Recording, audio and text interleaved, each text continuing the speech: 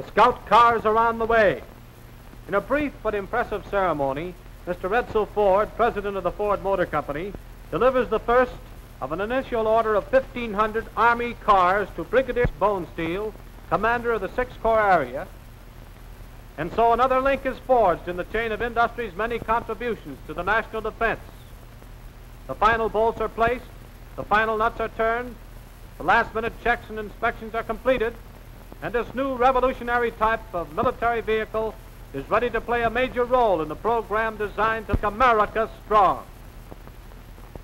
Like industry in general, the Ford Motor Company has thrown the full weight of its engineering resources and productive capacity behind the nation's defense efforts. As Mr. Ford said in his presentation message, we are proud to add this product to the production of plane engines, the contemplated manufacture of sub-assemblies for bombing planes, the building of Army staff cars and bomb service trucks, the mass production of light alloy steel castings, and the training of naval recruits and civilian aircraft workers. We have great satisfaction in cooperating with the Army. Small in size and light in weight, these new cars are designed to carry out a number of duties in Uncle Sam's modern mechanized Army. They'll see service as scout cars and as quick troop transports. They'll be used to haul freight, to tow anti-tank guns and other light auxiliary artillery pieces. There's no stopping these power-packed vehicles when they get their orders to march. To paraphrase the slogan of the Post Office Department, neither snow nor rain nor sleet nor mud can stay these scout cars on their appointed rounds. Ride 'em, soldier, and keep the reins in your hand. Here's the 1941 version of the old-time cavalryman. Boots and saddles is given away to helmets and scout cars in this man's army. And how these gasoline-powered steeds can take the hurdles. Talk about leveling hills and valleys. These cars have everything beat we've ever seen. These scout cars are powered by a 45 horsepower, 4-cylinder Ford engine adapted from the Ford tractor. Army and Ford engineers worked hand in hand to improve the design of this entirely new type of military vehicle. The car is equipped with a 4-wheel drive, and one of its most unique features as a field piece is its 4-wheel drive transmission, which gives it 6 speeds forward and 2 in reverse. That's one reason it can take any type of terrain in stride. In tests, the Scout car has reached a speed of 55 to 60 miles an hour. In ordinary scouting duty, the military crew for this car is 3 men, 2 riding in the front seat and 1 in the rear. But when an emergency arises and troops must be transported places in a hurry, several men can be carried. A special towing hook is built into the rear of the car so that it can likewise haul light artillery guns and freight. A distinguished group of high-ranking Army officers, government officials, and noted guests joined Ford executives in the first review of these latest additions to the nation's forces. And pass inspection, these cars did. Highly maneuverable and versatile in operation, they proved themselves worthy of Army rank right from the start. Short and built close to the ground, they cannot easily be detected when in the field. Their wheelbase is only 80 inches and the overall length is 127 1/2 inches.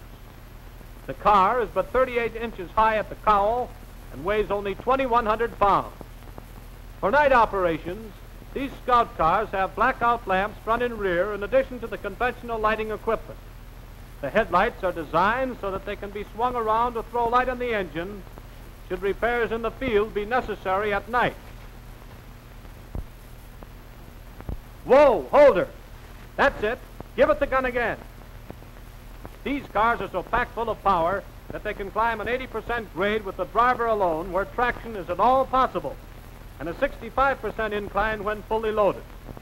Big 4-wheel hydraulic brakes stop the car quickly, hold it secure on the steepest hill. Over hill, over dale, we will hit the dusty trail, for the Scout cars are rolling along. Yes, sir, the new Army cars are ready and able to maintain the best traditions of the service. In any kind of weather, over every kind of country, they'll be ready to roll along, carrying out the roles to which they are assigned with a maximum of efficiency.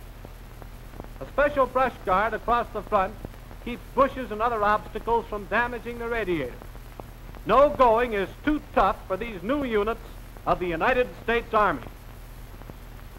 The High Command takes a ride.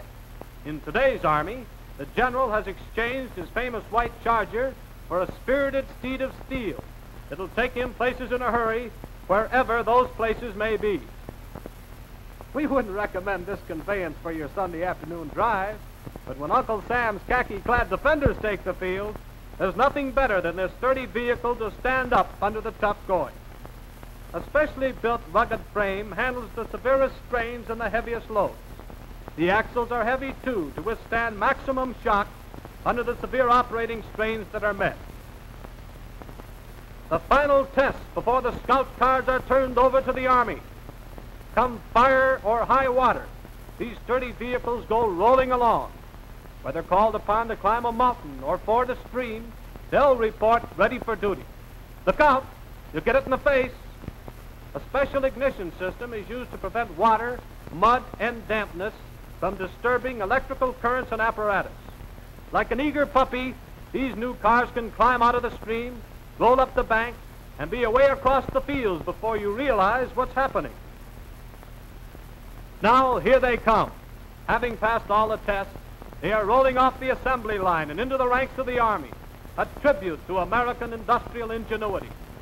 Once again, industry proves its ability to work in the cause of democracy, to do its part to keep this nation great, to keep the wheels rolling along in defense of the ramparts we watch.